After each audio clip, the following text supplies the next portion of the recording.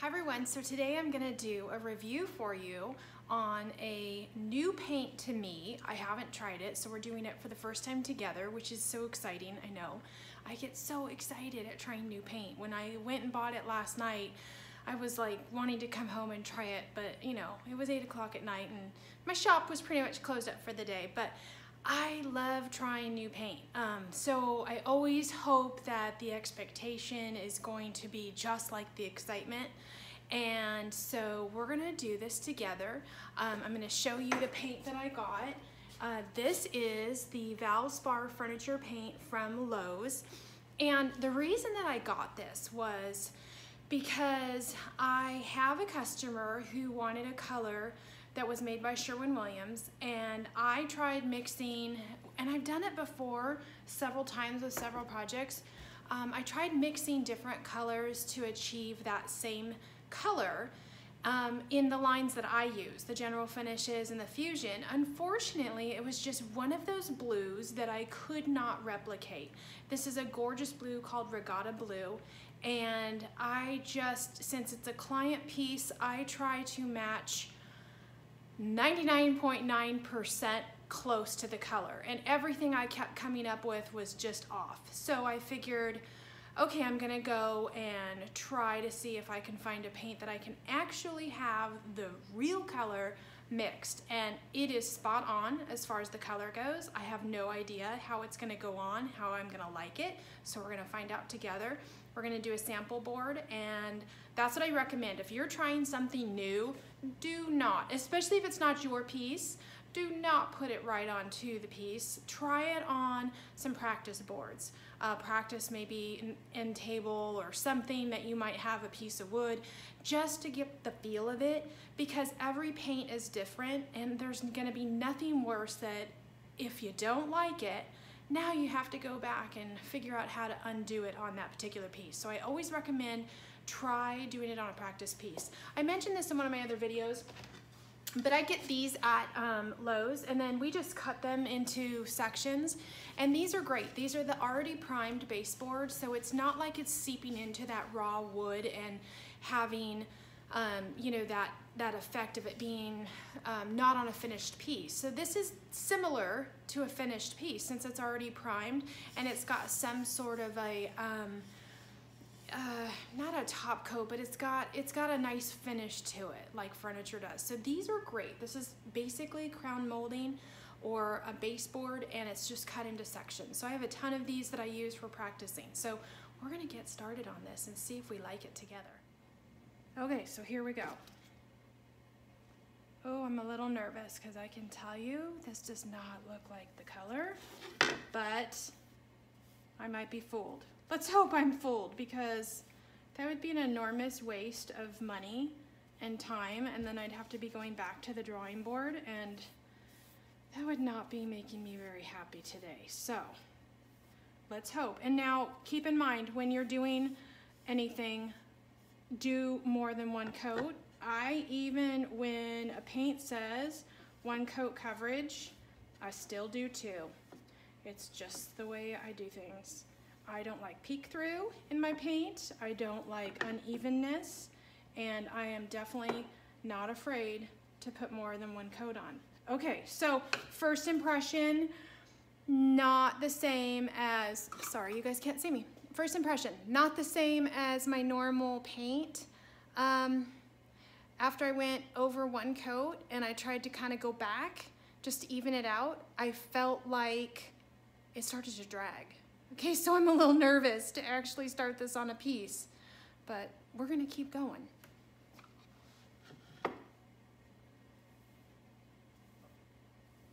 Okay, that's better. That's a little better. You know, I pride myself on my pieces not having a ton of brush strokes in them, so that is due in part to the surface that you're putting it on, the paint that you're using, and then of course the brush, and then your technique. So there's several things that factor into that. And if the number one thing is the paint is not working, then that's not a good sign. So I'm gonna let this dry and we're gonna do a second coat as soon as it's dry, and I'll come back and let you know. Okay guys, so I'm back 20 minutes later. I gave it 20 minutes because it's super dry heat. This does not take forever to dry. And here's my first coat. So as you can see, obviously we need a second coat. So this did not claim to be a 1-coat paint, and typically I do 2 to 3 coats. So I'm just showing you just so you know what 1 coat looks like. And so now we're gonna go ahead and proceed with the second coat and see how it goes on. So this is kind of where I decide whether or not the paint is for me or not. And I have used a lot of the different paints and noticed that first coat goes on great and I'm all excited, and then I go to put the second coat on and not so excited anymore.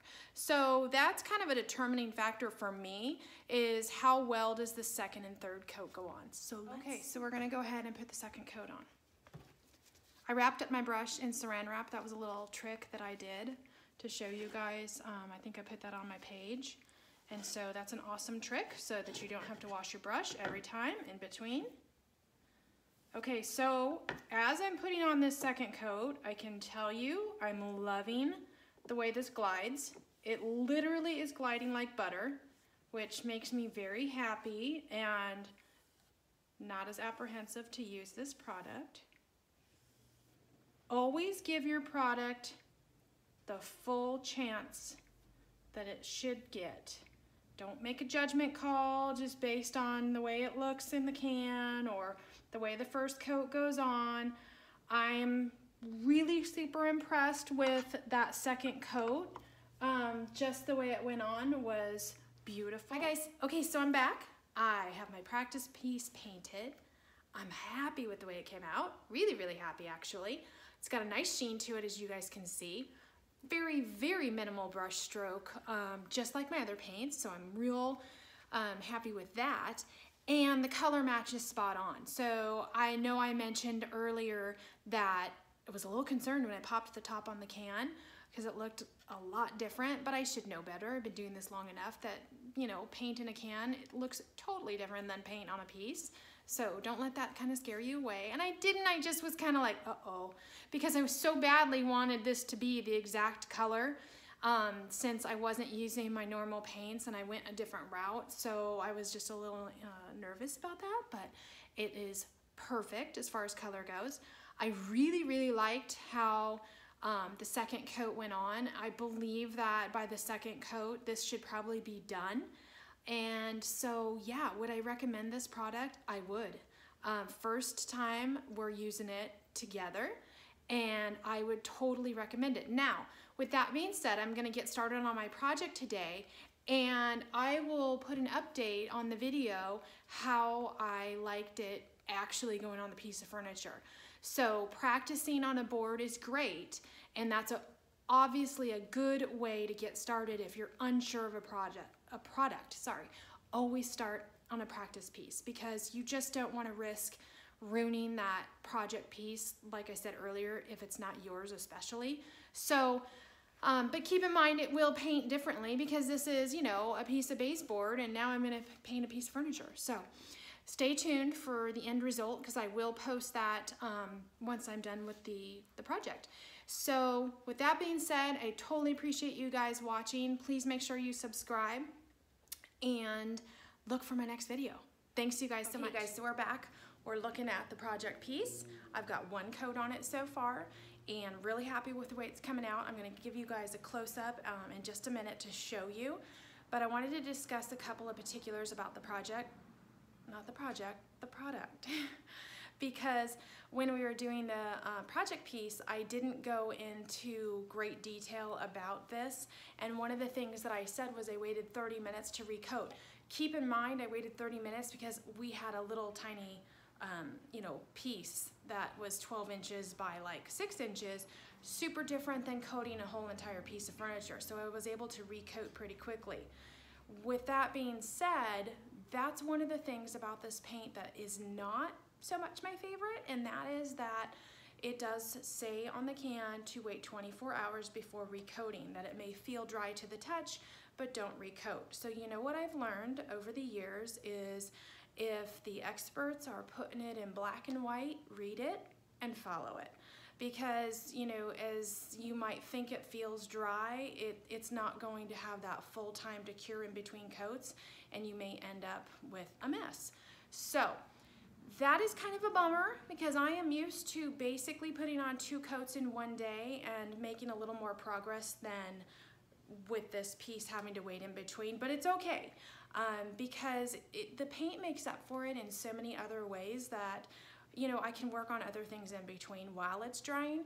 But I just wanted to tell you guys, anytime you're trying a new product, and this was brand new to me, so I read everything I could about it and wanted to make sure I knew what I was doing, is to read what they say about it. You know, go online too, and maybe just read reviews, because you'll also get good opinions from others that have used it.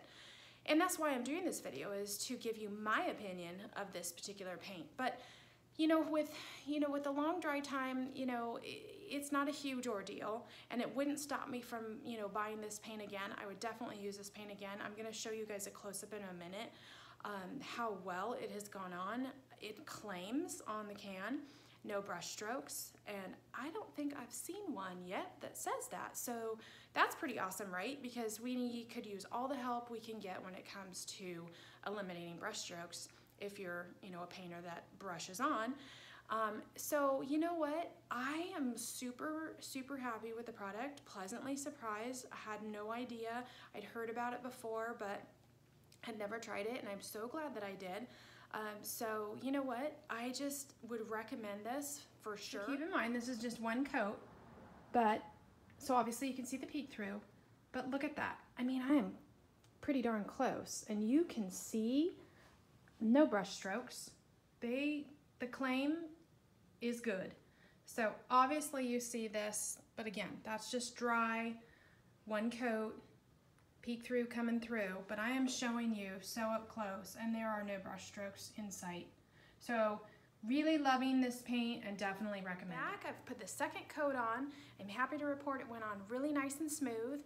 And sometimes you can get, the exact opposite effect. So you can have a 1st coat that goes on beautifully, and you're just all pumped up, and then you go to put your 2nd coat on and the paint doesn't glide as nicely.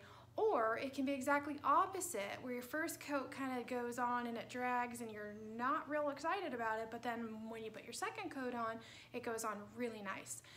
With this paint, the 2nd coat went on really nice. It glided very well over the piece and no problems.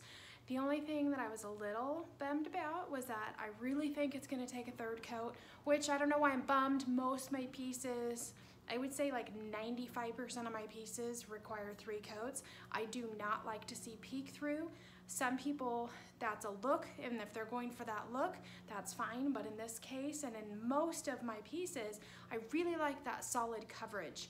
So this is probably gonna require a 3rd coat. I would say that the entire piece looks great, but there's a few areas. So I'll probably just go over it with a 3rd coat, and then I will top coat it, and I will be done. So as soon as I go through those next steps, I'll give you guys a final review of the product, okay? Once we're back, this is the end of the video where I promised you I'd give you my final review on the Valspar Furniture Paint and any additional thoughts. And I wanted to tell you that after I put the 3rd coat on, and this is the piece behind me that we've been working on. This is a client piece, and as I mentioned earlier in the video, it was a color that she had picked. That was Sherwin-Williams. I was having a real challenge matching it with some of my paint lines that I use, so I went into Lowe's and figured I'll give it a try. So I'm glad that I did.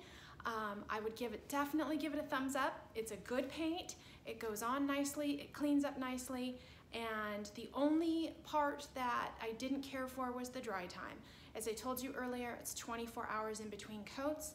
I definitely would wait that 24 hours. Even though it did feel dry to the touch, it did feel a little bit tacky, if you will, so you could kind of tell that it wasn't dry, so I completely understood what they meant.